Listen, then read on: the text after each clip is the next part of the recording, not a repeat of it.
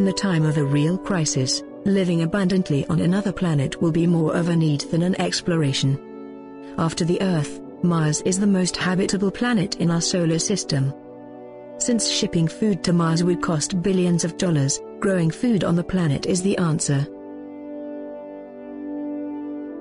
Urban farming on Mars is the key to thrive and not just survive. But, where would we build a farm on Mars? The best location is Jezero Crater, nearby the landing site of NASA's Perseverance rover.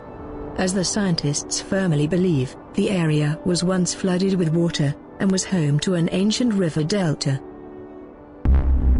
The MarSpine.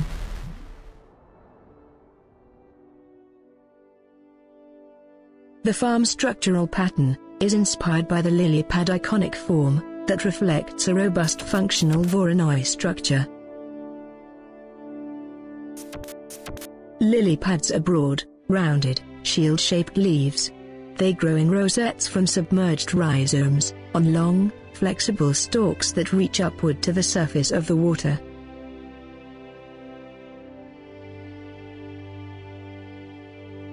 Similar to the lily pad midrib, which connects the secondary ribs network.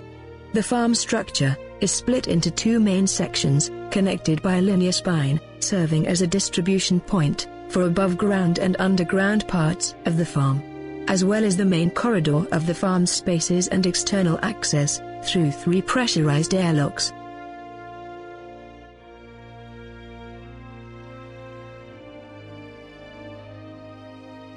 The network of ribs in a lily pad represents the closed-loop system of the farm structure, in-situ resource utilization of Mars regolith, oxygen production out of the Martian atmosphere, power generation out of solar panels arrays and water extraction. The farm external pad is provided with a solar panel system to generate energy out of the sunlight.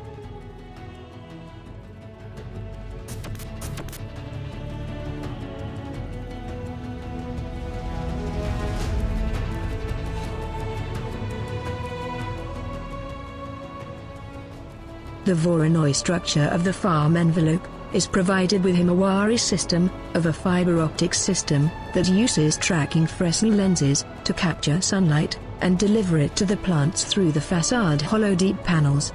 The farm underground foundation structure is also provided with shock absorbers to keep the structure stable in case of a heavy Marsquake seismic waves.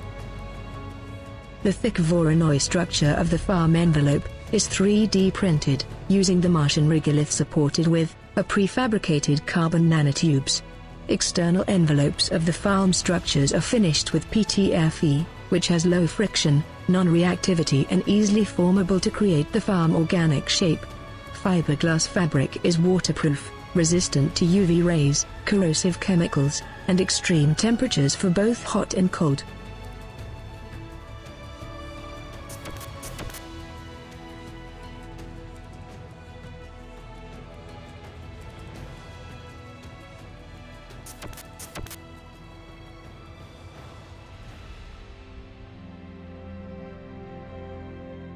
The Eye is the astronauts' recreational area. It is provided with a virtual reality platform, an area for the astronauts where they can spend their leisure time, in the same way they would on Earth, while observing the Martian horizon. The Eye is a lit weathertight glass enclosure, to support their mental health and cognitive functioning during their mission.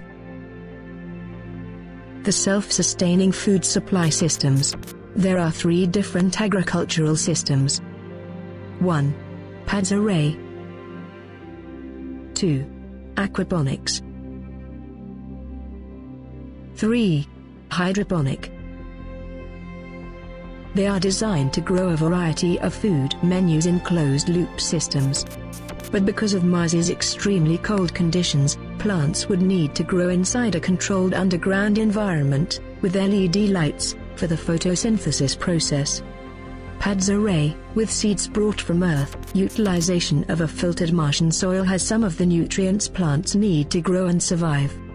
Aquaponics, a closed-loop system as a symbiotic relationship between the plant and the fish, It is a self-contained system to provide protein and vegetation as the fish provide nitrogen and phosphate for the plants, while the plants provide beneficial bacteria to convert ammonia.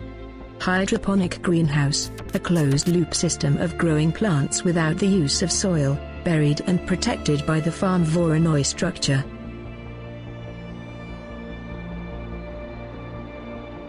The urban farm is designed for this extreme environment that can sustain the long-term needs of the inhabitants in a food supply system that works in a full circle.